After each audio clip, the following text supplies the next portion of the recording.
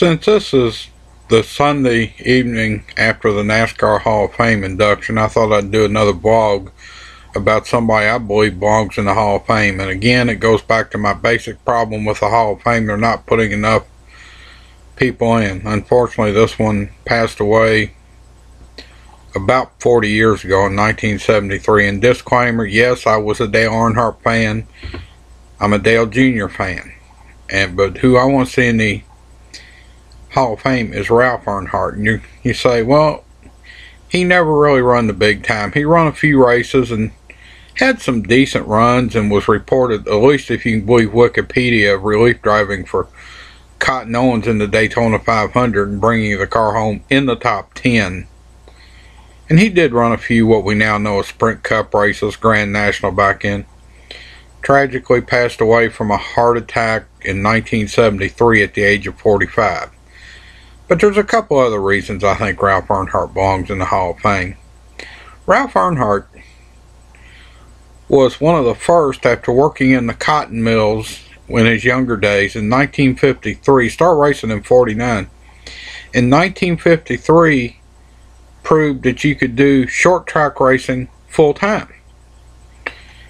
Not as a hobby like many people still do today, work the regular jobs during the day, come home, work on the car at night, probably till midnight or after some nights, get up and go to work. I've had friends do it.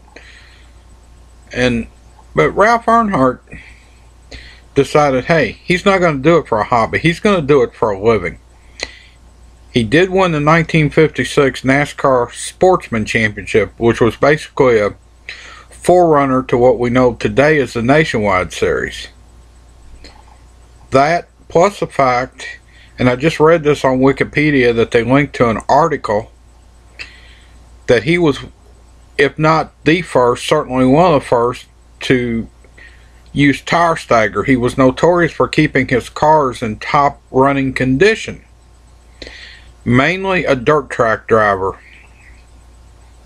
Ned Jarrett has talked about it in the past, because Ned Jarrett and his wife Martha, and Ralph Earnhardt's widow, who as far as I know is still living, Dale Jr.'s grandmother, named Martha, they used to travel up and down the roads together. And there were, Ned Jarrett tells a story, or he did when he did broadcast, that Ned and Ralph got into it one night on the racetrack, and the women wanted to talk on the way home and the men didn't. But such is racing, it was probably forgotten. But I just think Ralph Earnhardt belongs in the Hall of Fame. Again, I have a problem. They're not inducting enough people into the Hall of Fame.